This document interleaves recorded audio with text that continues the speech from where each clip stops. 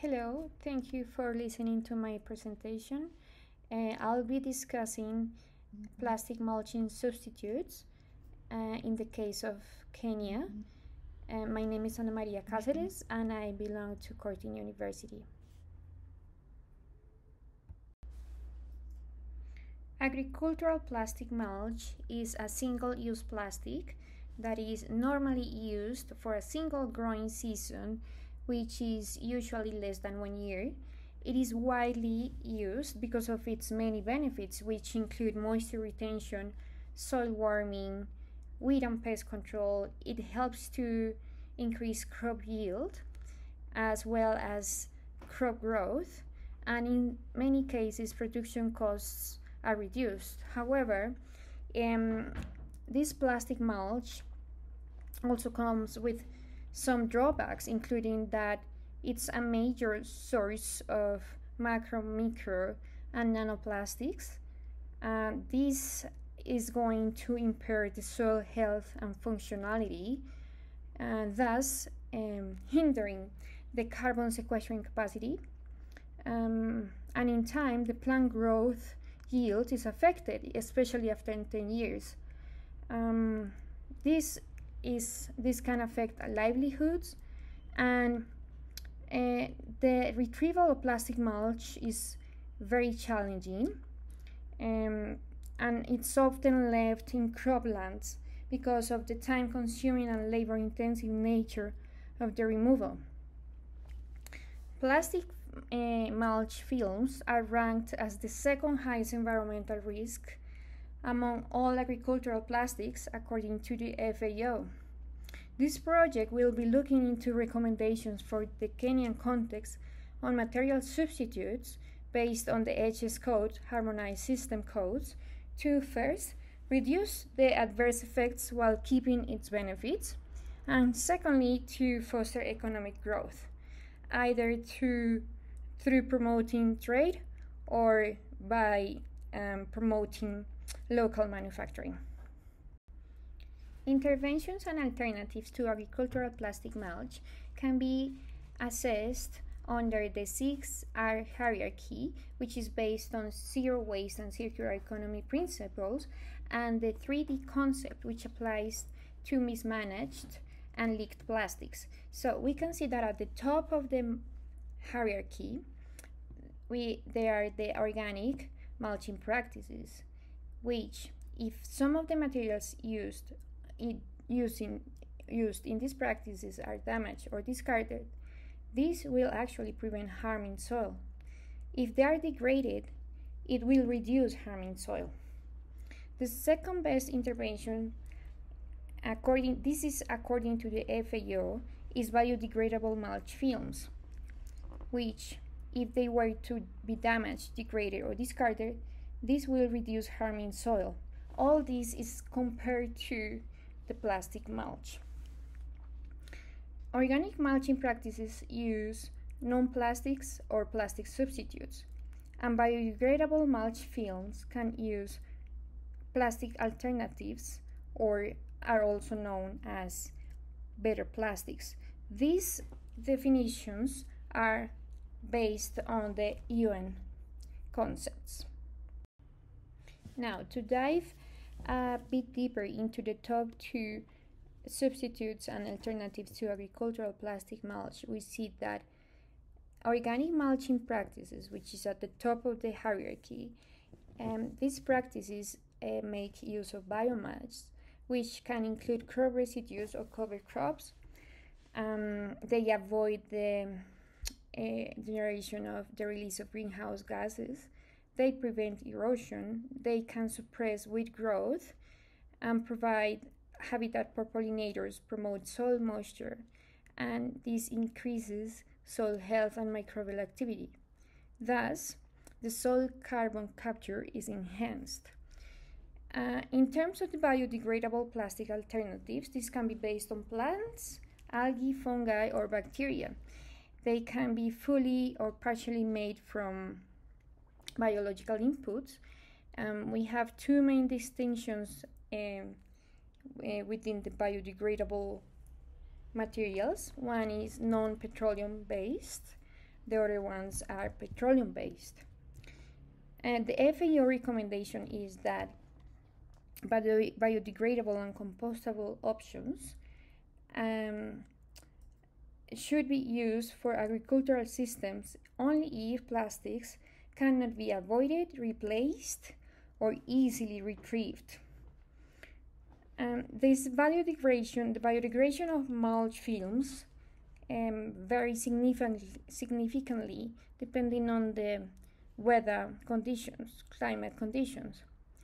The FAO also warns that the long-term impact on soils of the use of these biodegradable mulch films has to be assessed first. The agricultural sector in Kenya is one of the most important.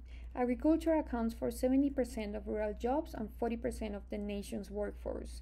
The sector makes up for 30% of GDP directly. 60% of the export earnings come from agricultural products.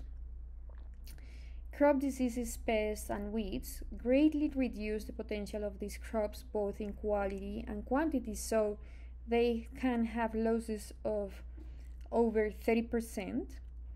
In Kenya, small-scale farming is largely rain-fed and thus highly vulnerable to climate change impacts, such as unreliable rainfall and frequent episodes of drought. This results in lower and highly unpredictable income streams for the typical small-scale farmer in rural Kenya.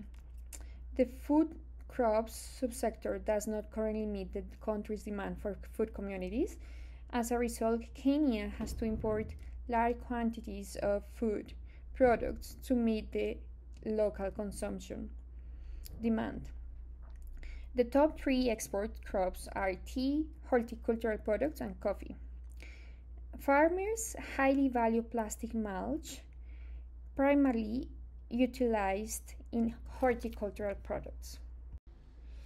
The HAs that have been identified as suitable for horticultural crops are mainly of two types.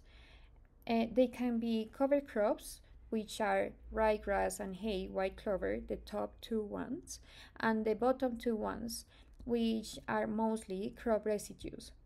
These materials were assessed in terms of local availability, recycling, and recovery rates, and the RCA, which can be a useful proxy of existing productive capacities of a country to supply alternative materials.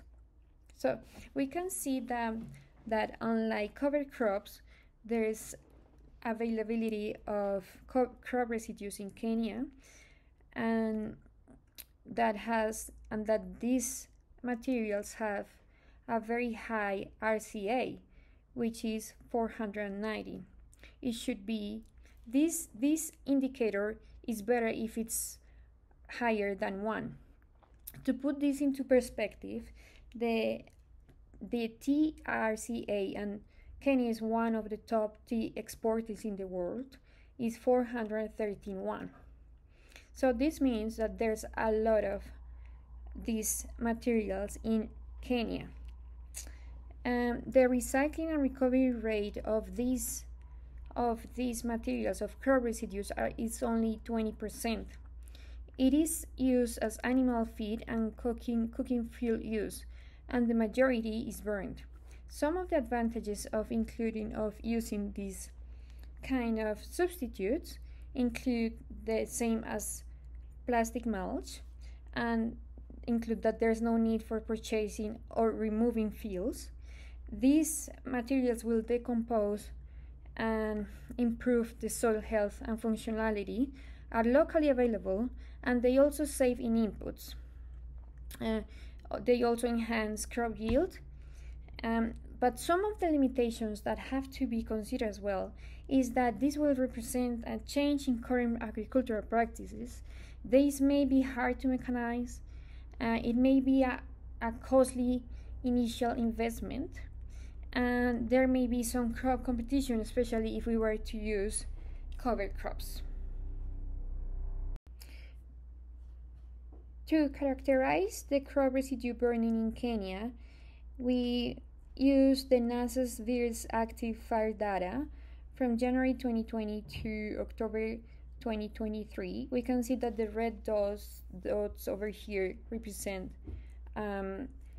fires identified, and then we did this with these ones in mind. We did an overlay with the country's farmlands, and we can see that the majority of fires are happening in croplands. The FAO data also indicates that over 2 million tons of crop residues were burned in Kenya in 2017, and this is the latest year of data. However, we have to see the other uses of consider the other uses of crop residues in Kenya. The Fresh Pack Impact Hub is assessing the performance of various plastic alternative mulching materials, including the biodegradable mulch (BDM) from the AgroMulch film project. This project is driven by two main factors. First, the African mulch film market is growing, and the agricultural sector is shifting towards sustainability. They are aiming to develop fully biodegradable mulch film with customable biodegradable rates to African climate conditions.